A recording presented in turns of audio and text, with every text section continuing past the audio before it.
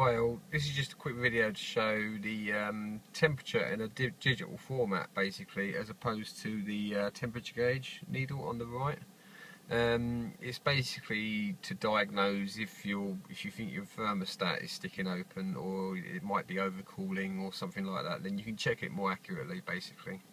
Right, so first off what you need to do is you need to press this little button on the left and you need to hold it until it says test, and then when it does you need to let go straight away and press it again like that until you get to number 19. What this does is it unlocks the system first, and then once it says off, press it again, and then again keep pressing. Now the system's unlocked, we want to go to number 7 and then leave it, and then you should, providing you get it in the right technique, you should come up with this.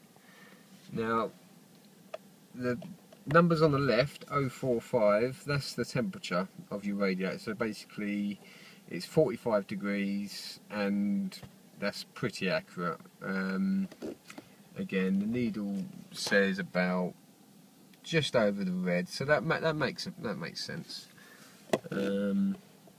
And again, that will stay there now, provided you don't press any of the buttons on the dash. You can go for a drive along, see if it warms up, see if it cools down or whatnot, then go from there. So